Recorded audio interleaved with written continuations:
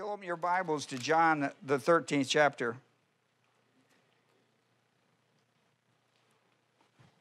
We're in the upper room discourse. We're in the upper room discourse, which goes from chapter John. It's the longest. Now, all of them record it, but this is the longest. Sometimes this, I refer to the upper room discourse. Some people refer to, I'm talking about what was taught. This is what's called the Last Supper also. Maybe your Bible, study Bible, might show you as we open John 13 that is called the Last Supper. And that's how it's often referred to. You will hear me refer to it as upper room discourse as I'm teaching lessons from it, which we're going to do today. Remember last time when we talked to you that we said that there were 7 truly, that's the series we're in for those who are with us on the internet. We're in a series called Truly out of the book of John. And John introduced it as a new teaching technique. And that was the doubling of the amen, truly, or verily, the King James might say. Amen, and it comes from the Old Testament. John shows that it was an enormous teaching mechanism that Jesus used to teach in very important messianic doctrines that Jesus would fulfill either in the first or second coming. Now, when we get to John 13, we're going to the upper room discourses. We're going from 13 through 17. That's a large chunk of scripture for what's called the Last Supper. And now we're at the point of the crucifixion. When he's going to leave the supper, he's going to go out into the Garden of Gethsemane. He's going to be arrested. He's going to go through Jewish trials, Roman trials. Jewish trials will be held at night. Early in the next morning, he will go through Roman trials, and he'll be crucified the next day. You're familiar with him on the cross for 6 hours. That's will be that. So what he does, and it's really important, and these 7 are the biggies. These doctrines that he's going to give at the Last Supper are apropos for the church age. Now, last time, and I recorded, look at the top of your, not at the very top, but towards the introduction of your paper, we got 13 chapter verse 6, just here are the 7. Last week we talked about 16. We're in 20, then 21, 38, then we go to the 14th chapter, verse 12. We go to the 16th chapter, and we got 20 and 21. And even though those verses seem to be close together, they're all separate messianic doctrines that are important. Today, we're looking at the reception of the gospel of Christ out of John 13, 18 through 20. And you'll see how important that is in verse 20. Just look down to verse 20 a moment, then I'm going to have a word of prayer. Verse 20 is where my truly is. See that, truly I say to you. Now, the verses I'm going to talk about is 18, 19, and 20. But look at truly I say to you, that's where we're going. He who receives whomever I send receives me, and he who receives me receives him who sent me. Now, here's what's important. Notice there are 4 receives. Do you see that? 1, 2, 3, 4. Now, you're familiar, at least through my teaching, that when you find dominant words in a passage, we call them markers. I mean, they're there specifically. This is lambano. It's used 4 times. And the word sen is pimpo, P-E-M, pimpo, is P-E-M-P-O. The word sent, it's used twice. And I can't tell you how important that is to this messianic doctrine. This is really important, and that's where the word receive is where I get the title of our lesson, the reception of the gospel of Christ. Okay? So that's the dynamics of it. And the Greek syntax which I'll show you in verse 20. The Greek syntax of that verse is out of sight. The way it fits together in the Greek language is really phenomenal. Well, let's have a word of prayer, and then we'll get into our morning study.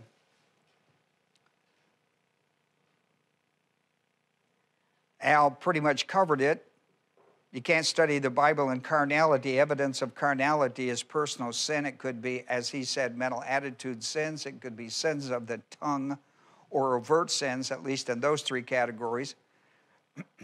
And if you're aware of that, both by conscience and by conviction of the Holy Spirit, you've grieved him and quenched him, then the way to get back into fellowship, into the dynamics of the indwelling, filling power of the Holy Spirit is to confess your sins according to 1 John 1:9.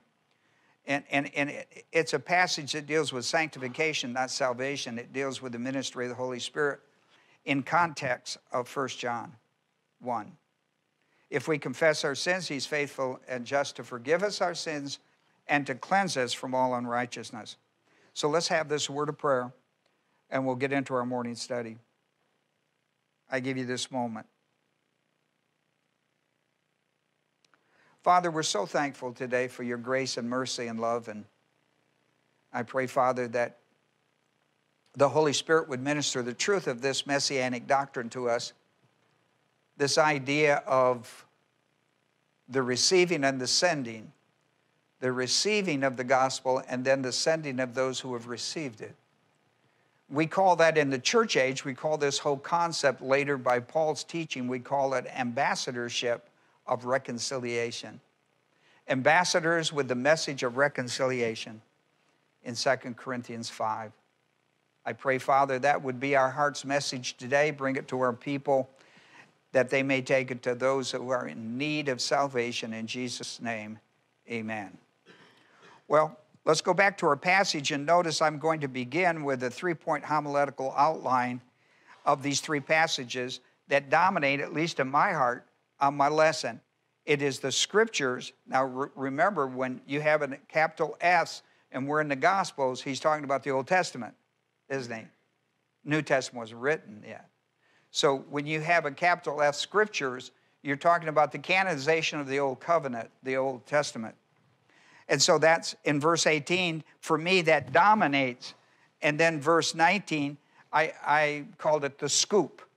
A scoop, you know, like a news scoop. A scoop is information of immediate interest, a scoop.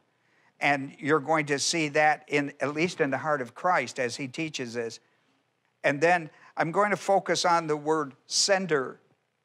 And so I have my three S words in this passage. So let's go to look at verse 18 of the 13th chapter. And I wrote this out in your passage because I want to call your attention to certain Greek words that make this very important. I do not speak to all of you. What is he? Now he's got his 12 disciples. When he says, I'm not speaking to all of you, look at the 13th chapter, verse 11, where he's already brought this up at the foot washing deal. He's already brought this up when they talked about foot washing versus bathing. Remember that? Foot washing versus bathing. In verse 11, Jesus and Peter gets in this conversation. In verse 10, he who has a bath needs only to wash his feet, but is completely clean, and you are clean, but not all of you. Look at verse 11. For he knew the one who was betraying him. For this reason, he said, not all of you are clean. Now, he comes back to that subject, right? He comes back to the subject. The one that's going to betray him, he's going to talk about that. Now, he's not going to identify him, but he's going to say, I know who it is.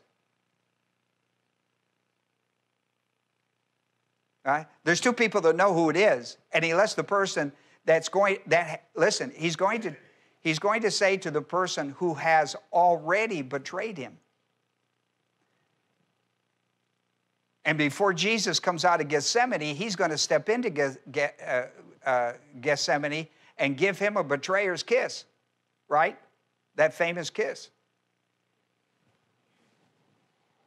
All right, so when in verse 18, when we're in verse 18, he says, I do not speak to all of you,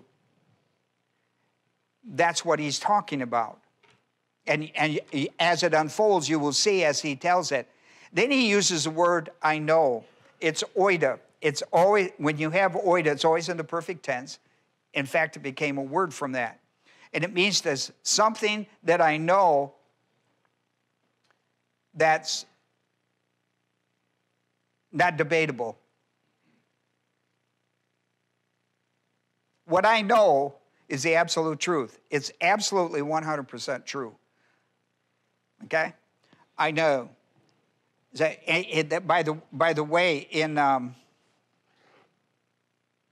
in verse 11 that we quoted, he used it there too. When he says, I know, or I knew. I know. I know the ones, watch he says, I know the ones I have chosen. See, I do not speak of all of you. I know the ones I have chosen. I know the ones I have chosen. That's an aorist tense. Notice that's an aorist middle indicative. But this is what we call an adversive conjunction or in contrast. But it is that, hina with a divine purpose, but it is according to the divine purpose of the plan of God that the scriptures be fulfilled. And now he's going to quote Psalms 41:9. This is the messianic scripture that's going to be fulfilled at the Last Supper. Not in the garden where he kisses. At the Last Supper. Now watch. I do not speak of all of you. I know the ones I have chosen, but it is that divine purpose of the scriptures that the scriptures may be fulfilled. And he quotes Psalms 41:9. He who eats my bread lifted up, notice that's in aorist tense, his heel against me.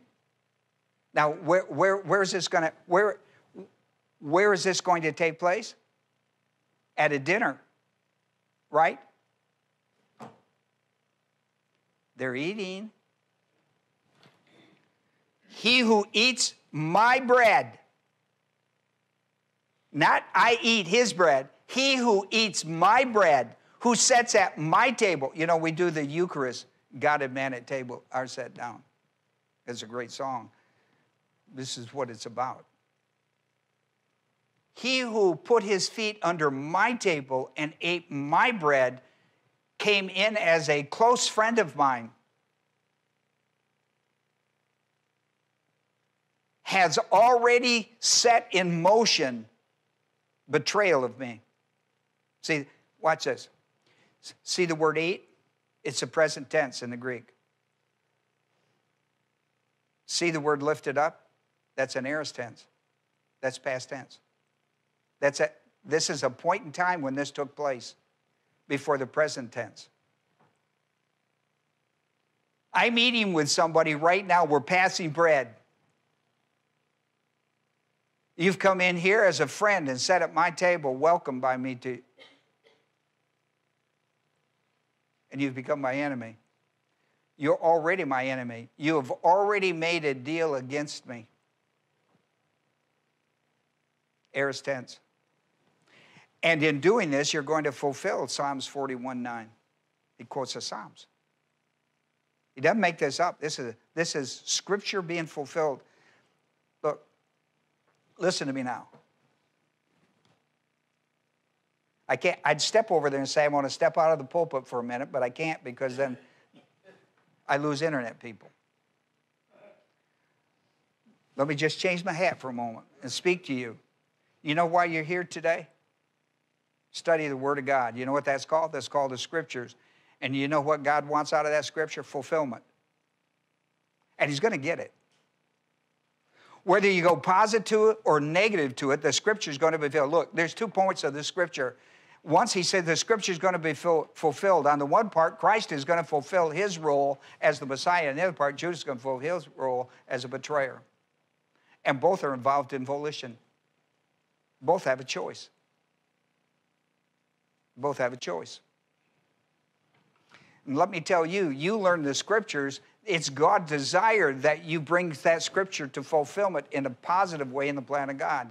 But listen, either way is going to be fulfilled, either in a negative or a positive truth. So you shouldn't be surprised when you come to church and study this stuff and then God asks it to be applied to your life. There should be no like, oh, I have a brain freeze here. The whole idea is all Scripture is God-breathed. All Scripture is God-breathed, inhaled, exhaled in our life. That's 2 Timothy 3:16, 17. Now, how you play that role is very important. You can play the role like Jesus in fulfilling it, or you can play the role like Judas in fulfilling it, right? They both fulfilled. The Scripture today is going to be fulfilled, one in a positive way, one in a negative way. You understand that? And all of it's based on volition.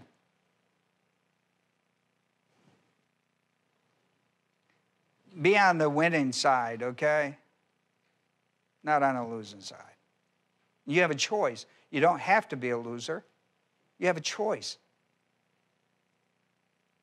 I mean, sometimes in the game of life, you just get beat. You give your best effort and get beat.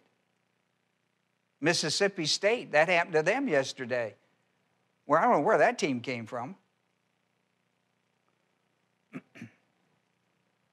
mean, if I hadn't been an Alabama fan, I would have said, what a sad day this was for this team to put so much on the field and not win that game.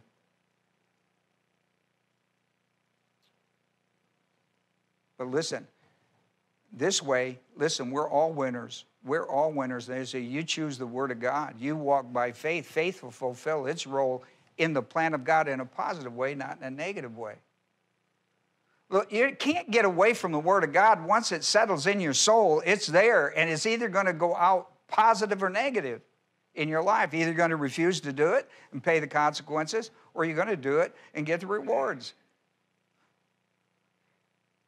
And someday, you'll sit at the judgment seat of Christ, and this message will ring a bell. Apparently, it's not ringing one now, so nothing I can do about that. He who eats, and that's an interesting word. Listen, this is not the typical word for eat, which is interesting. There is a typical word for eat. This is not it. This is trogo. This is T-R-O-G-O, trogo. And it means to munch or better at a meal, to chew your food. You know, we got little kids. Oh, man, I got so used. My mother, when I was my grandmother too, I guess it just went through the family, that you had to chew it 20 times. You remember that? Did you grow up with somebody say you got to chew your food 20 times?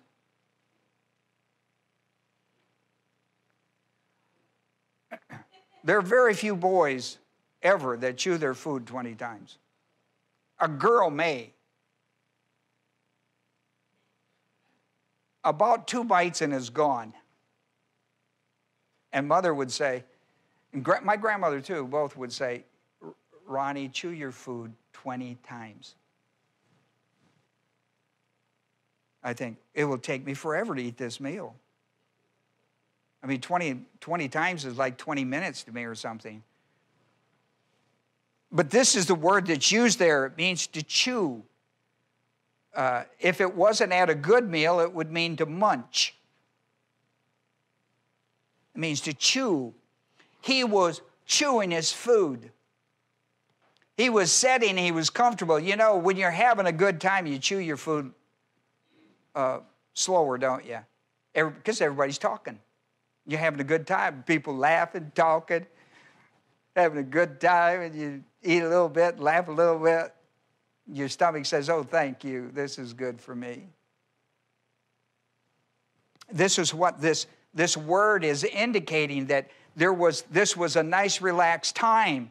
Now listen, everybody's having a good time. Everybody's talking about what's been going on in their life, and they're laughing, and Peter's telling jokes. You know he's telling jokes, don't you? Have you ever heard about the one? That's going to be Peter telling you.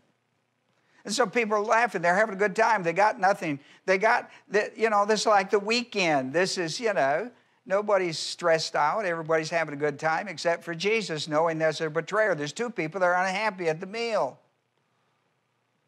One is a phony baloney. He's acting like the close friend, as the writer of Psalm says, a close friend, acting like a close friend who has already betrayed him, and tonight he's going down. It's already been set up. Jesus knows it.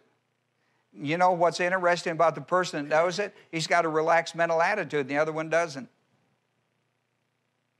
You know why? Because one is letting the Word of God roll over him the way it was designed to go. This is going to be exercised in my life because my desire is to please the Father.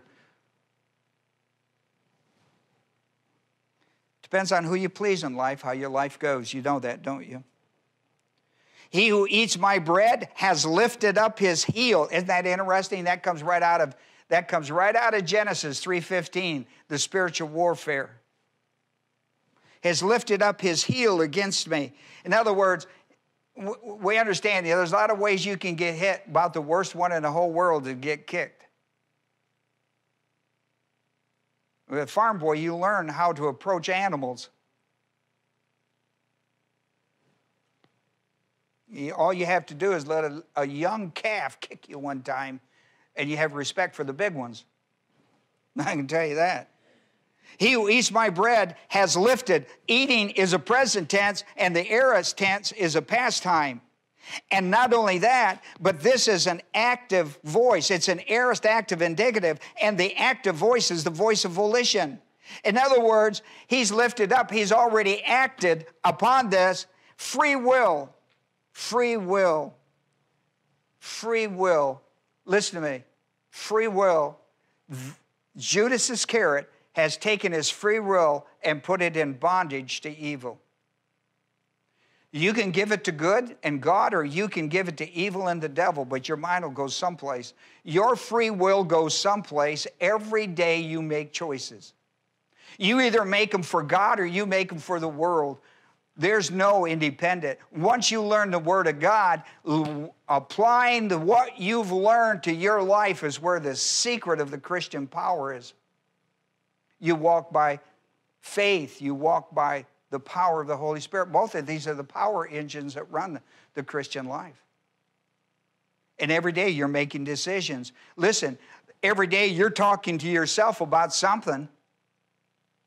That ought to be a three-way conversation. It shouldn't be a two-way. It shouldn't be just between you and you. It ought to be between you, your conscience, and Christ. For me to live is Christ. The life that I now live in the flesh, I live in the power of the Son. Well, in verse 19, from now, watch these words now. Watch these words, because here's the scoop. Information of immediate interest. Watch this now. He just said this. He just said there's a betrayer in the room. Listen to what he says now. From now on, watch this. From now on, watch this now, before it comes to pass, so when it does occur, you may believe. Do you see all that? Do you see all that stuff? Listen, from now on, that's time. I'm going to tell you, I'm telling you, from now on, I'm telling you, before it comes to pass, see, that's time stuff. This is how your life is lived. It's lived in segments of time, right? You get out of bed, I got to go to work, I got a schedule. I eat lunch, I got a schedule. I go home, I got a schedule. It's all about how you live your life out in time, and your time is in segments. Listen, he said, from now on, I am telling you, present tense, before it comes to pass, so that when it does come to pass, you will believe that I am He, Christ. That I am the subject of Psalms 41:9.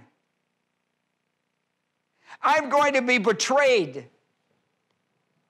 In fulfillment of Psalms 41:9, I'm going to be betrayed by somebody that I'm eating dinner with that declares himself to be a close friend of mine who has already made a deal to sell me out.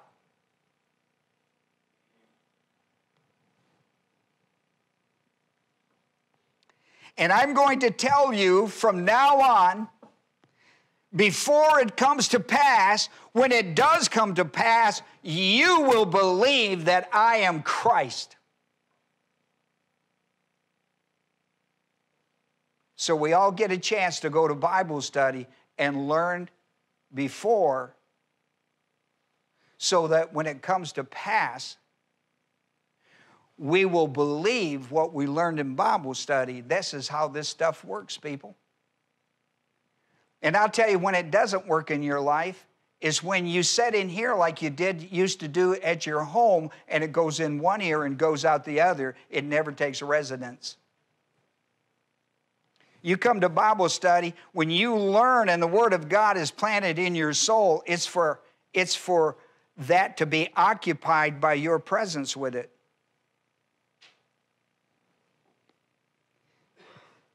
So many come to this church. They're fed good Word of God. Listen to me. You let it go one ear and out the other. It never takes up residence in your life. Your life still sucks. That's what the kids say. That's teen talk.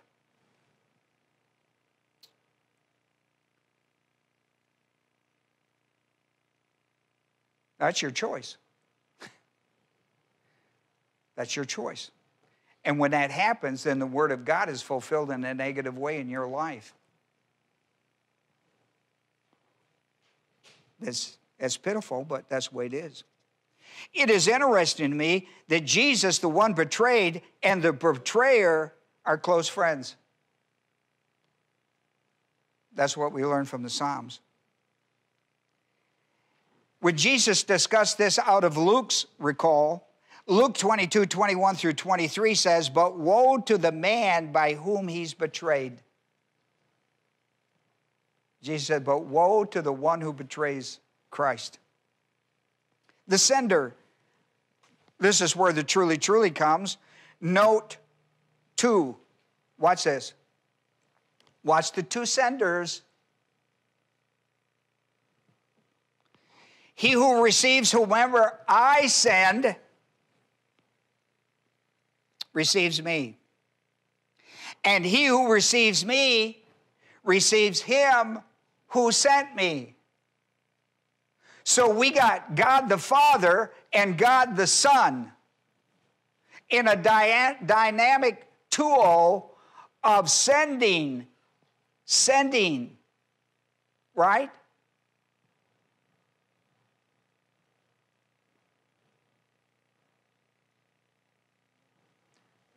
This works enormously in ambassadorship. The Lord, the head of the church, the Savior of the body, sends members of the church as ambassadors of Christ. He teaches them, he equips them, he supports them, he sends them. And what they do out there is fulfilling the Father's plan. They go out there and they preach the message of reconciliation, which we'll talk in the second hour.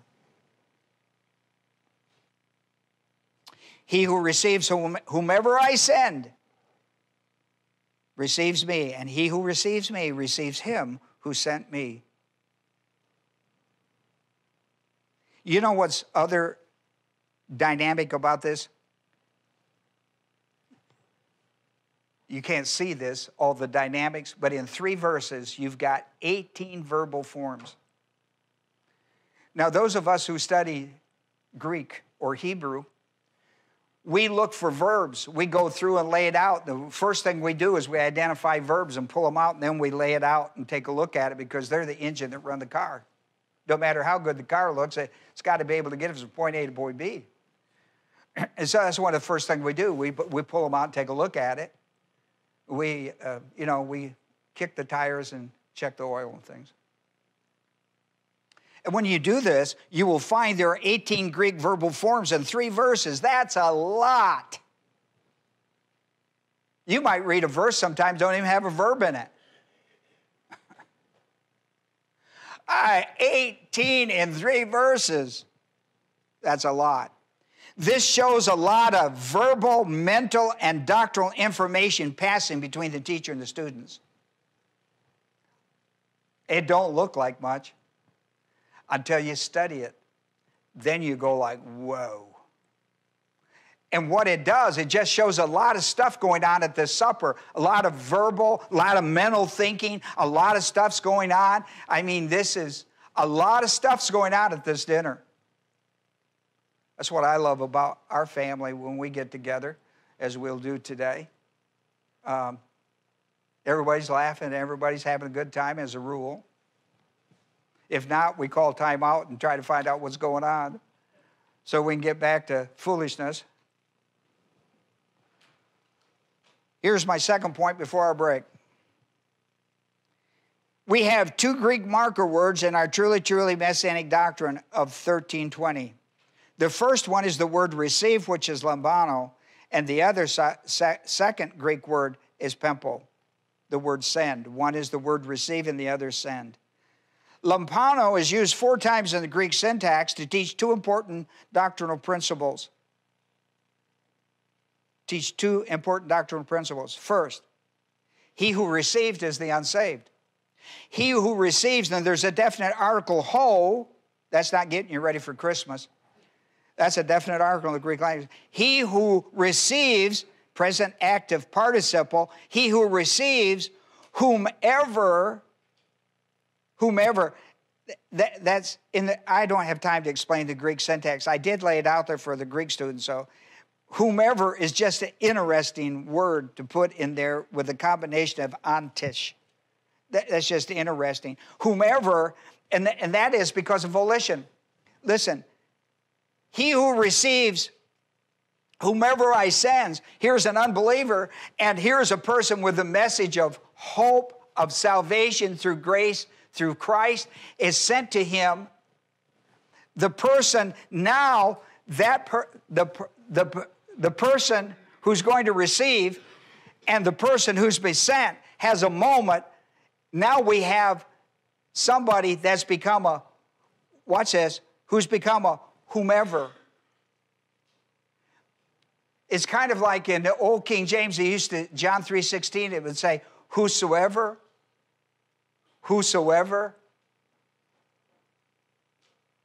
right? You would see this word, whosoever believes.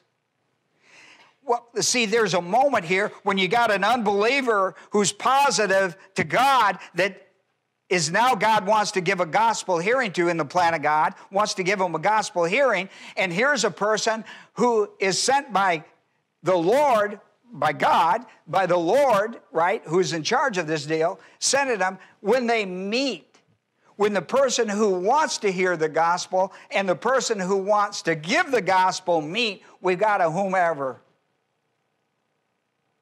And that's a great moment of opportunity for both of them. The one who wants and the person who desires them to be saved. That's quite a moment. Do you know that? Quite a moment in your life, wasn't it? I mean, it was an unforgettable moment in my life. Unforgettable. Listen, he who receives, present active participle, whomever I send, receives me. Now look, watch this now. Watch syntax. Here's Greek syntax. He who receives whomever I send, that's a present active participle. Receives me is a present active indicative. Here's this Greek syntax. The action of the present participle and the present indicative occur at the same time. The present indicative is the main verb. And the dynamics of the main verb is why they were sent to receive Christ. You can't receive Christ unless there's a person that has a desire to hear it and a person has a desire to share it. And when it happens, boom, you've got this dynamics called the presentation of the gospel to somebody who is interested in believing it. That whole deal is called ambassadorship for Christ. That we are ambassadors for Christ in 2 Corinthians 5. And listen, you always have to have your awareness in your 6 feet of responsibility, because you move into other people's area and other people move into your area. Somebody is always in your 6 feet of space. And when they do, whether you enter theirs or they enter you, this is a moment that you must consider why God has sent this and made this possible in your life.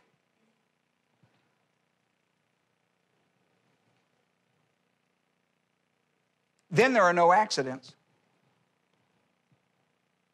And you will see how dramatic the present tense is in your life in this thing called evangelism, or this thing called ambassadorship.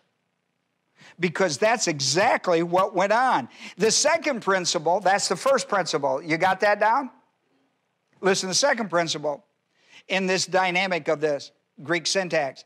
He who receives me, see, that came out of the tail end. Notice it's got hole on the front of it. Are you with me? He who receives me. Who is this who receives me? The guy that came out of the first number 1 up there, right? Please tell me you see this. Look. He who receives whomever I send receives me. He who receives me. See, that came out of the first, right? Go ahead. I don't mind working for my meal. He who receives me, watch this now, right? The one who receives me, how did he receive Christ? He believed the gospel. He believed that Jesus died for his sins, was buried, and raised from the dead the 3rd day. Believed it, and he got saved. He received, salvation is receiving Christ. Jesus Christ is the package of grace salvation. He who receives me, same Greek syntax, receives, lambano, present active indicative, receives him who sent me. Do you see that?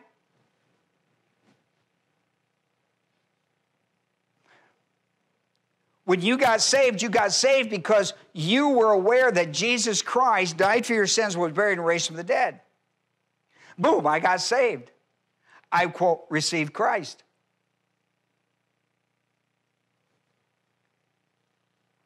The moment you receive Christ, Christ receives you.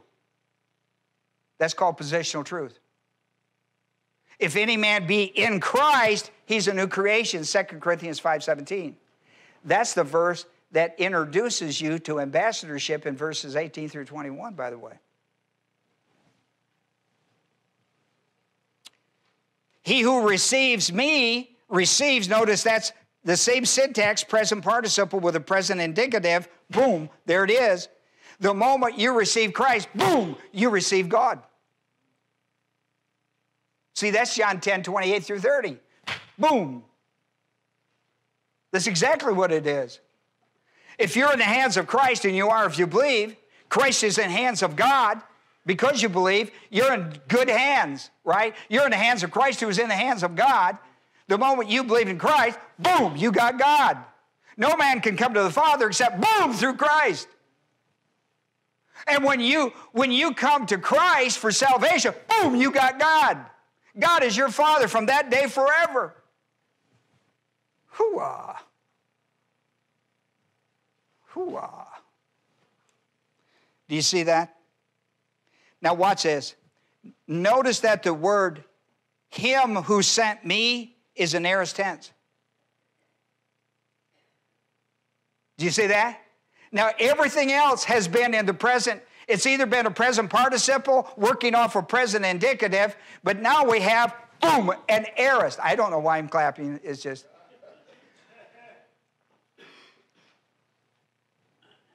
I'm into the boom right now. Watch this now. You know why it goes back to the Father? Because that's what originated. Aorist tense takes us all the way back to the Eternal Life Conference. We're back to the Father where it originated. It originated with the Father. 2 Peter 3:9, it is God's desire that none perish, but all come to repentance. Come on now.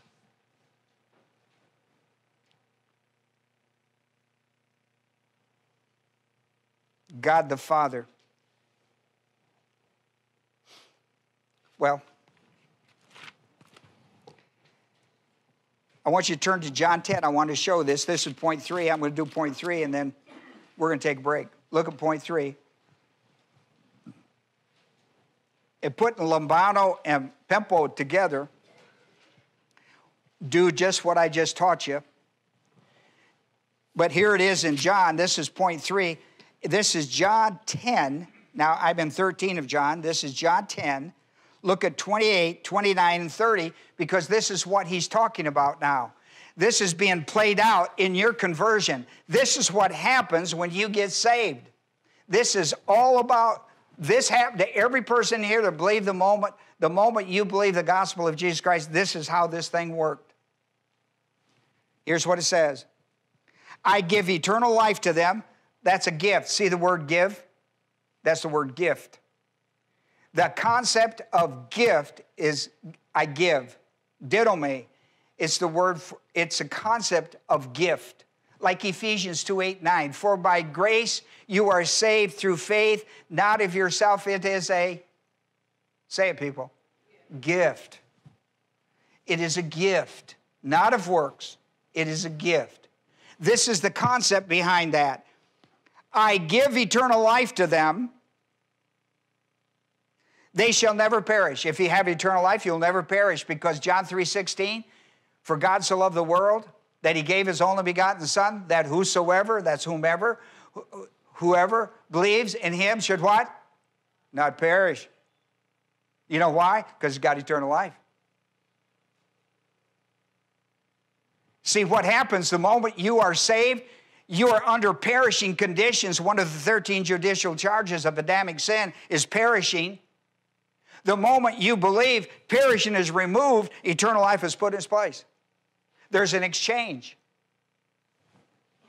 There's an exchange. That's the whole message behind the 50 things you receive at salvation. You can never lose in time and eternity. It's the exchange.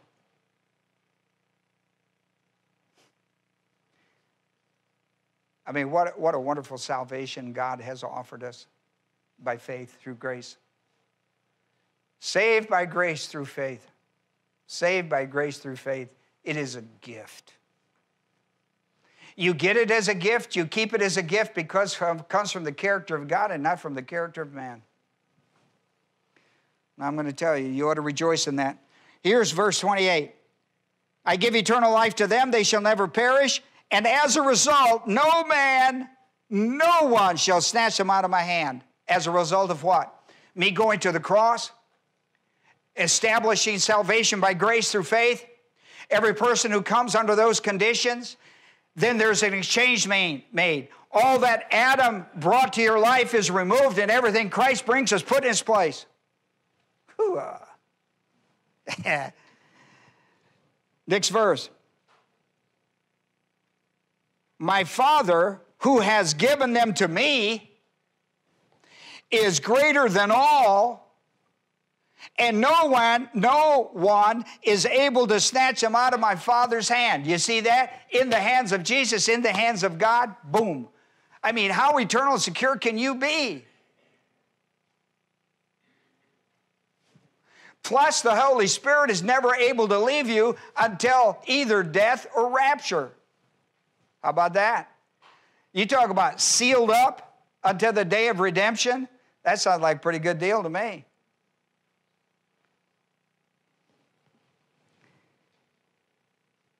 No one is able to snatch them out of my Father's hand. I and the Father are one. Do you get that? We have one hand.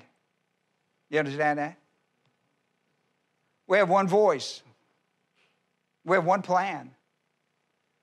We're one. And in Christ, you are one with them. if any man be in Christ, you are one with them. Let's have a word of prayer.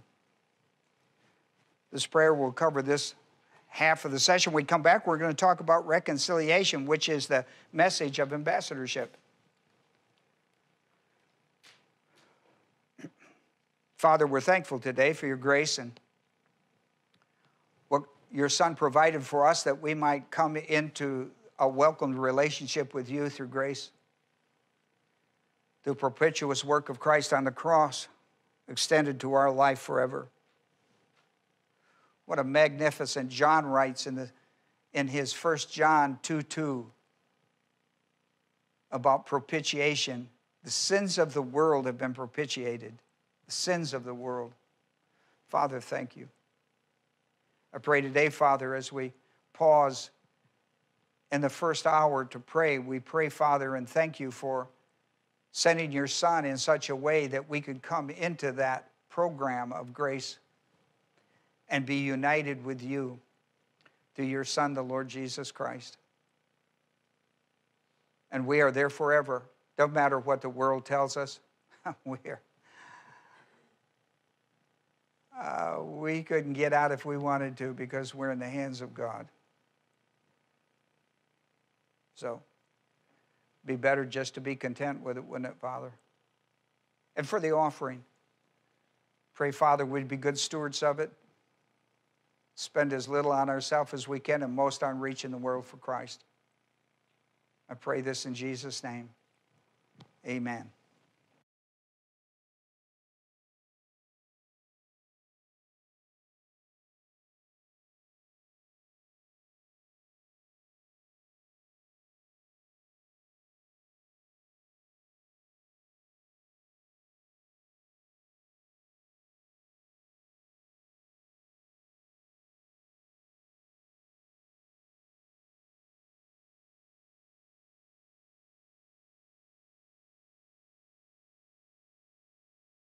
Well, here we are in John 13, 18 through 20. We looked at that in the first hour.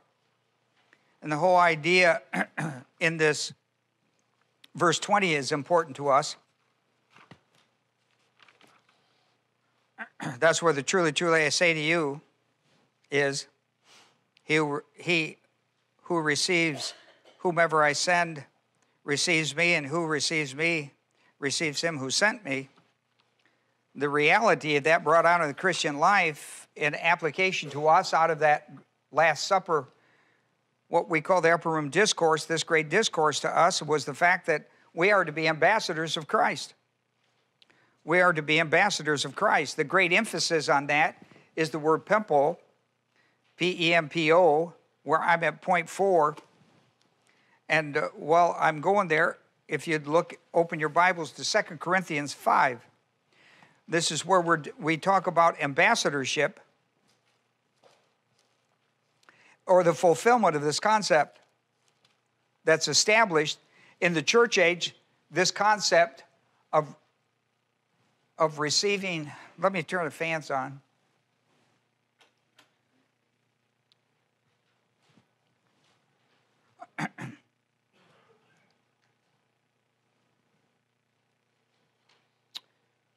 Here we are in 2 Corinthians 5, where Paul introduces us to the concept of ambassador, is how this truly, truly doctrine, messianic doctrine of the Last Supper, which in verse 20 becomes reality to our life.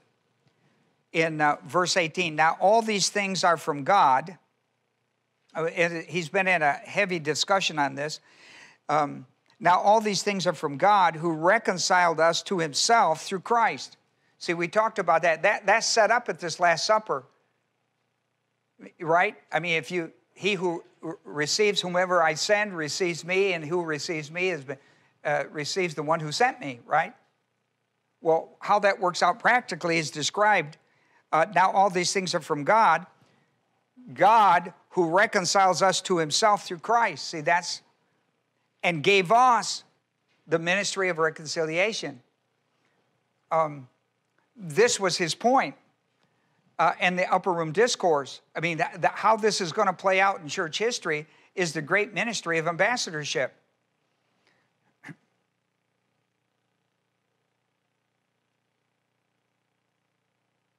I had a pastor friend one time that said, and I think he had a great point on this, ambassadorship, the ministry of ambassadorship is what you might think of as home missionaries in the sense of missionary work. But ambassadorship, I'm not quite sure. There's a lot of work that goes into missionary work. And if you're talking about the gospel, then that would certainly be true. But this is about how we share our faith with other people in this verse. And the point is, who reconciles us to himself through Christ. God reconciles us to himself through Christ, and then gave us the ministry of reconciliation. And then he explains, namely, that God was in Christ. Isn't this interesting how this goes? God is in Christ reconciling the world. When you come to Christ, then Christ reconciles you to God. Did you get that? God was in Christ reconciling the world to himself. Then it goes the other way. Not counting their trespasses against them. That would be, for example, that would be 13 judicial charges of Adam's sin against us. And he has committed to us. Look, counted and committed. Look at those two words of ambassadorship. Counted and committed. Look, God in Christ reconciling the world to himself. God in Christ reconciling the world to himself through us. Not counting their trespasses against them, he has committed to us the ministry of reconciliation. We're able to bring the message of reconciliation, which is the gospel. And the gospel is able to take all those transgressions away from their life. We're able to say, counting not the transgressions against you. Isn't that wonderful to be able to have the power of statement? To be able to say to the person who gets saved that those 13 judicial charges of Adam's sin are removed from your life forever. In fact, the Bible calls them an exchange. The key word behind the Greek word for reconciliation is exchange. Namely, that God was in Christ reconciling the world to himself, not counting their trespasses against them, but he has committed to us the word of reconciliation. Therefore, notice verse 20. Now look at verse 17. Therefore. All right? When he goes to verse 17, therefore, is taking up a subject matter that is started in the 5th chapter. Verse 17 concludes that and opens up from that idea. Therefore, in verse 17, is saying, now I've taught you all that. Therefore, if any man be in Christ, he is a new creation. Old things have passed away and all things become new. Then he introduces through that, therefore, now all these things, do you see that? Then he comes down to verse 20, therefore we are ambassadors. Now he's linked at those two therefore, why for, you're right? Therefore is why for, have linked this whole thing up. They've linked the whole conversation up. Therefore, we are ambassadors for Christ, as though God were entreating through us. We beg you on behalf of Christ to be reconciled to God. He made him, this is still part of that 20, he made him who knew no sin to be sin on our behalf, that we might become the righteousness of God in him. That is the ministry that every one of us have. It's a wonderful ministry.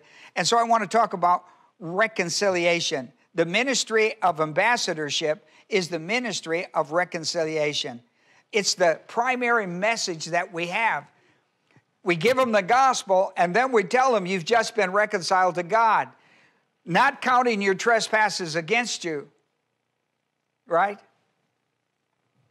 Now, I want to give you 6 ideas behind this word reconciliation, right? Which I just read.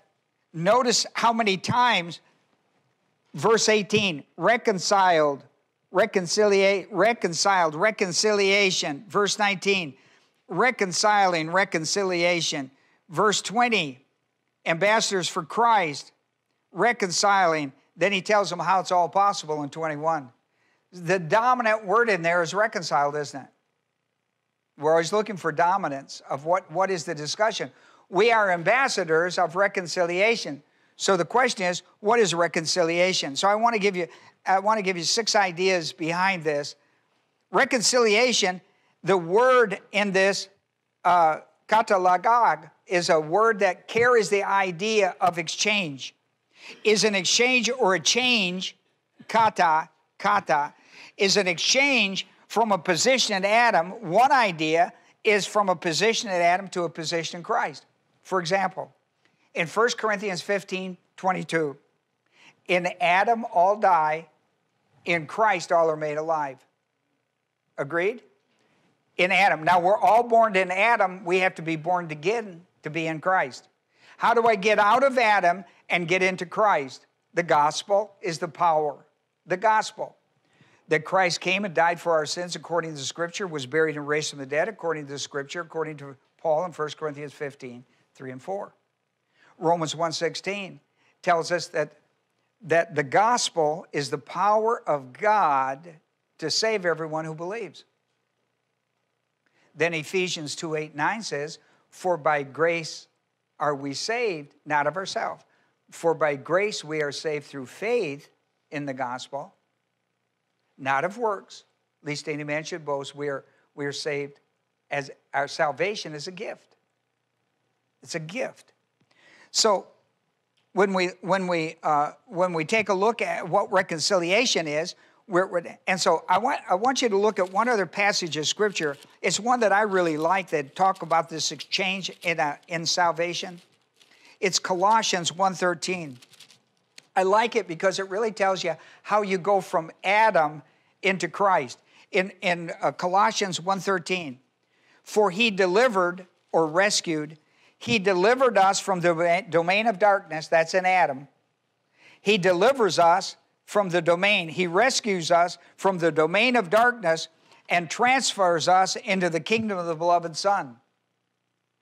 I mean, that's the action of grace and salvation. When I believe the gospel of Jesus Christ, the gospel has the power to rescue me from Adam and the 13 judicial charges, to rescue me and to deliver me over here, to transfer me into the position of Christ.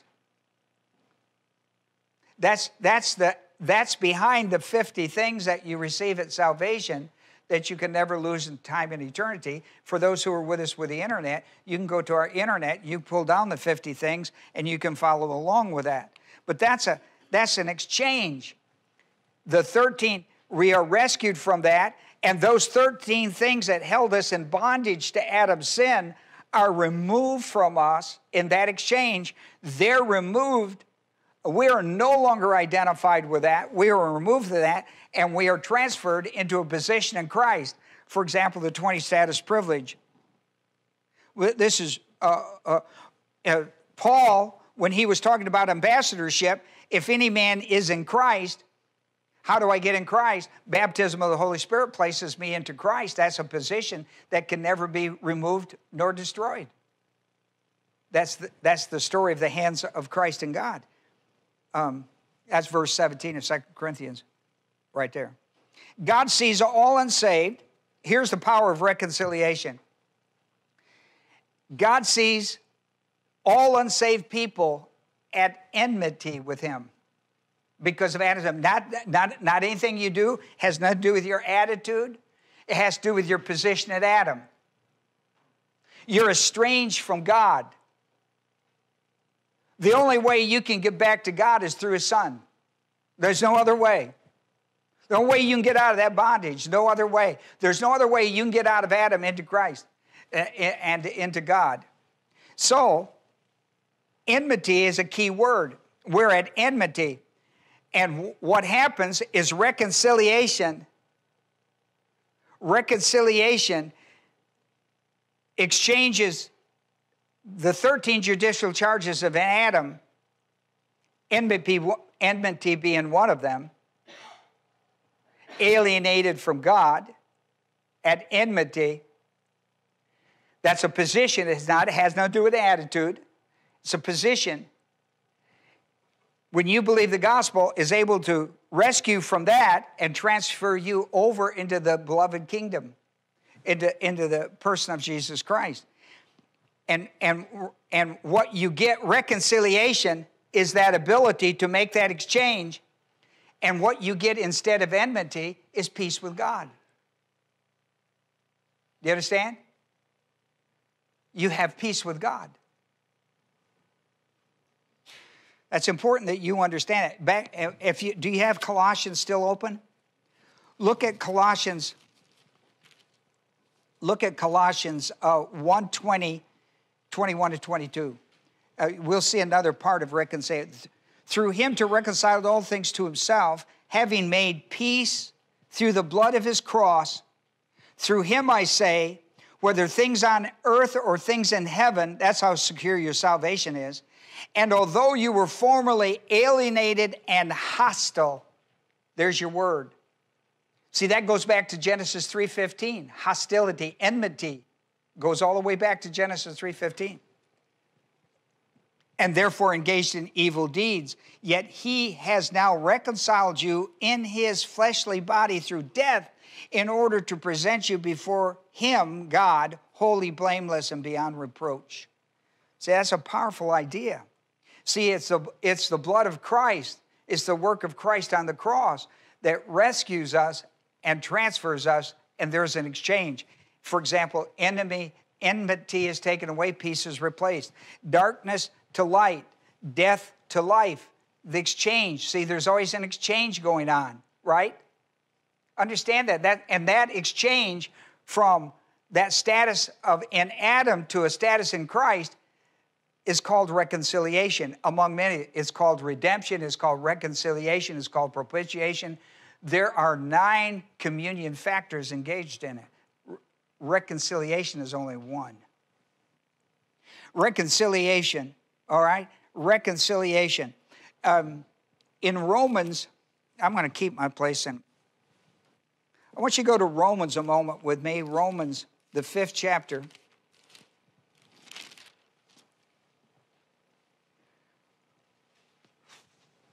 I'm going to start with verse 9. I'll go through 11. Much more than having now been justified. See, that's one of those 9 communion factors of the blood of Christ, like reconciliation, justification, reconciled, redemption, justification, all that. Much more than having now been justified by his blood, we shall be saved from the wrath. See, that's propitiation. Saved from the wrath of God through him. For if while we were enemies, that's the same word as enmity. Enmity is a position. Enemy is a state. For while we were enemies, we were reconciled to God through the death of his Son. Much more, having been reconciled, we shall be saved by his life. Look how death and life, you know what death is? That's Christ on the cross. What is life? That's the resurrection from the dead. Right? Listen, the guy, he took our death and he gave us his life. I mean, wow. That's an exchange. Is that not an exchange? And not only this, don't you love that? Paul's going like, if that's not enough, how about this? I mean, that would have been enough. And not only this, but we also exult in God through the Lord Jesus Christ, through whom we have now received reconciliation. See, it's a gift. Reconciliation is not something you do to get it. It's not something you do to keep it. But it is something that is exercised to other people, isn't it? Through ambassadorship. Here's the second thing. Reconciliation is one of the 50 things in the package of grace salvation you can pick up at doctrinalstudies.com. In reconciliation, all that Christ removes and exchanged is remove and exchange, listen to me, completely. See the Greek word I have up there where it says reconciliation, K-A-T-A-L-L. See that word? All right? Now listen to me. The word that is used in Colossians, that 1:20 through 22, and other places, has apo on the front of it. If you put an APO on the front of that word, it means completely reconciled. Thoroughly reconciled. No doubts about it. Get that one? A powerful word. It's still translated in the English Bible as reconciliation, but it means absolutely reconciled. It means completely reconciled, thoroughly reconciled. No doubts about it. Not giving it in the front door, taking it out the back. No strings attached. Whatever you might. When you add apo on the front of that word, it becomes enormous. And listen to this. Here's what this exchange means. Reconciliation gives us the exchange. In reconciliation, where God used to always, here's how God sees the unbeliever: enmity. He's in a position of enmity against him. You understand that? You believe the gospel of Jesus Christ, you are reconciled to God, and God only sees you as a believer at peace with him. That's what you get. In reconciliation, enmity is replaced with the peace of God.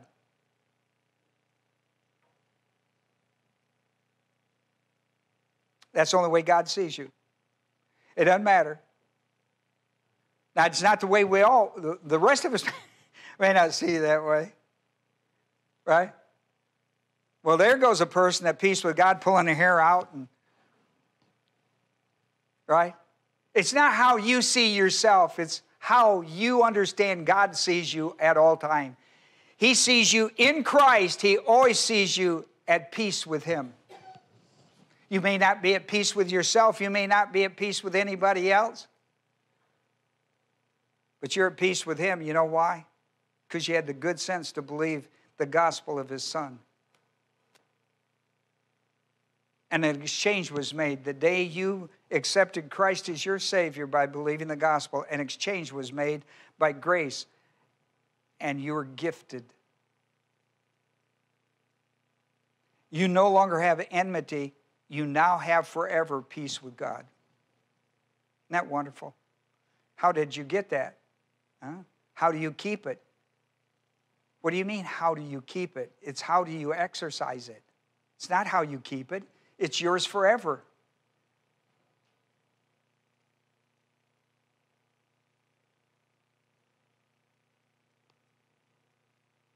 Now, if you want the experience of it, you have the position, you want the experience? Fruit of the Spirit. Galatians 5:16 says walk in the Spirit. Galatians 5:22-23 says the fruit of the Spirit is peace. You want the dynamics of that peace of God in your heart? You know what? When you want to start pulling your hair out, when you want to start climbing up the walls, all these other things that people talk about when you're out on the edge, you know what you can do? I don't care. You can be halfway climbing up the wall, halfway up, and you can find peace right there through the ministry of the Holy Spirit who's in you. You can change. You can flip out by quit worrying and quit doing all that stuff that's got you full of anxiety. You can stop it in a heartbeat. It's your choice. The only person climbing up the wall is you. That's a flesh exercise. That's an exercise of the flesh. You can stop walking in the flesh. You can walk in the Spirit and not in the flesh. That's a choice you have. You don't have to keep going that way. But you have to turn it over to the Lord. You have to go you got to go to the Holy Spirit. You got to go I want the fruit of the Spirit. I want peace. And give it to you. He has no other. Listen, when you say, I want peace, you got it. He said, well, here's how you get it. Stop walking up the wall. Stop for a minute. Pause and let God give you peace. Because out of peace will come a whole lot of good sense. Nothing good comes out of climbing up the walls and full of anxiety. Nothing good comes out of that. Got to repaint the walls. Nothing good comes out of that. One of the fruits of the Spirit. Not the fruit of you, but the fruit in you is the power of the Holy Spirit. Exercise it. You know what you have to do? You have to exercise it by faith. I believe it. God promised it. I claim it. It's done. And you go like, I know I did. I went. Hour later, I went, I don't know. I don't know that I got it. I said, well, how's that last hour went? Pretty good, but I stopped climbing the wall. Well, what caused you to stop climbing the wall? And the Father kept backing me up. I said,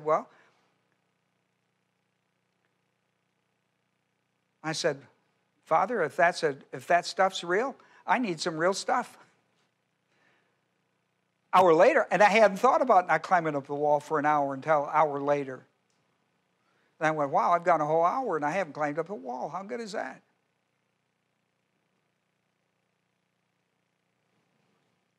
Wow, that thing really works. Who would have guessed? I'm just telling you how it works. Reconciliation is one of 9 communion factors of the blood of Christ in the cup of the Eucharist. 1 Corinthians 11:25. See, we find that all over. I gave you passages like Romans, the 5th chapter, 10, 11. Colossians 1, 20 through 22. Ephesians, the 2nd chapter, 13 through 16. These are dynamite passages on reconciliation. You have reconciliation, you need to have the fruits of it. And you need to have the labor of it as an ambassador for Christ, because the great message behind the gospel of Jesus Christ that we deliver as an ambassador is reconciliation.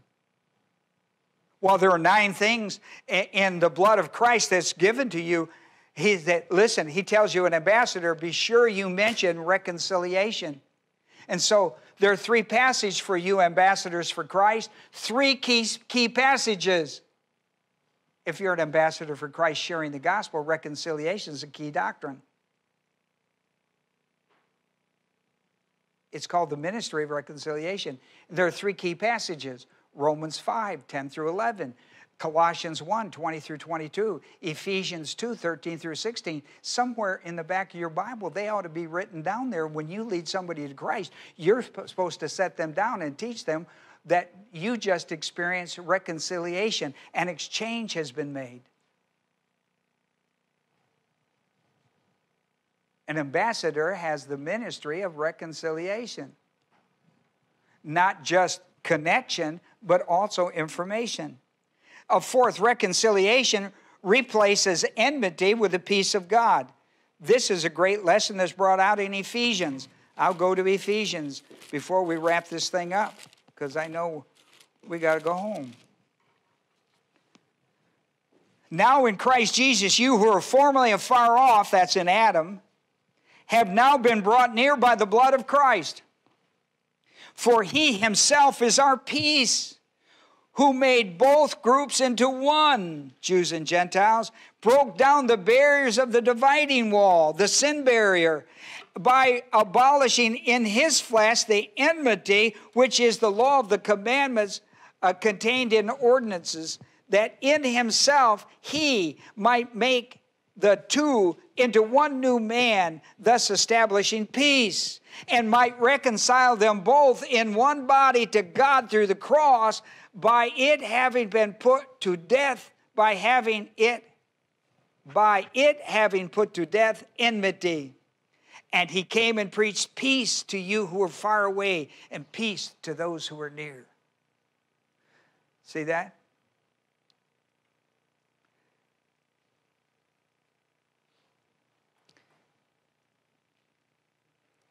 Should we not be living out in the Christian life the doctrine of reconciliation? What would that be, Ron? Peace. At peace.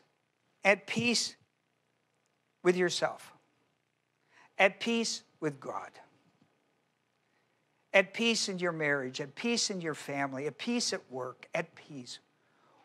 What part of your life are you not at peace with? How is that possible? You've been reconciled to a position of peace. God will do everything to arm, equip, and to see that you have peace in no matter what circumstance. Your circumstances should not dictate your peace. Your position in Christ should. Come on now.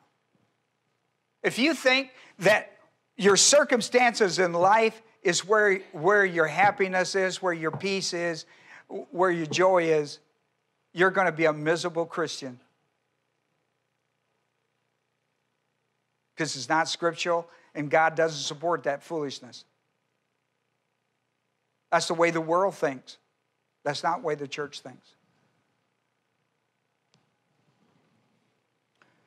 When an unsaved person believes that Jesus died for his sin, was buried, and raised from the dead the third day, not only does he get eternal life, but God's saving grace responds in reconciliation that is given from God, his peace. God gives him peace. Brings him into a peace relationship. That is the peace relationship we should be living out in our lives every day. Let us pray.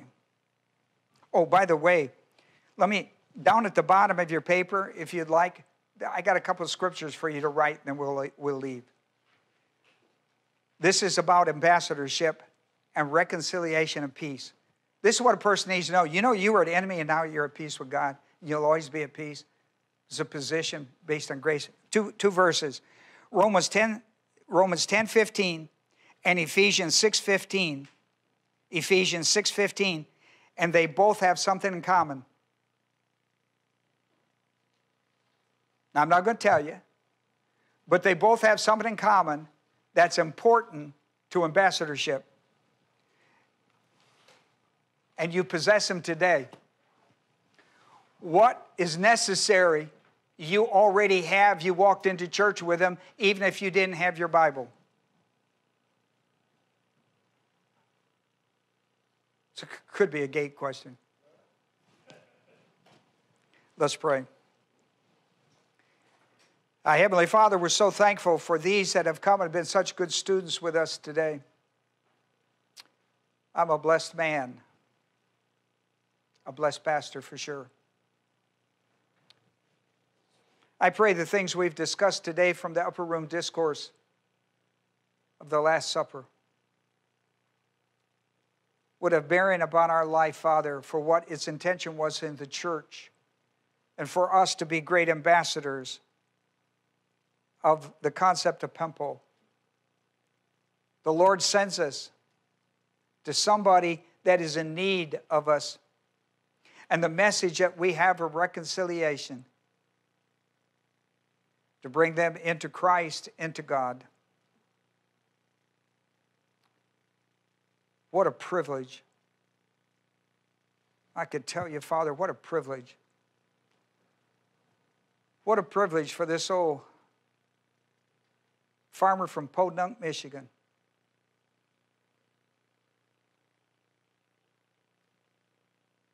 To be sent to this world as an ambassador of Christ. I couldn't have dreamed this up in a million years. I thank you for it.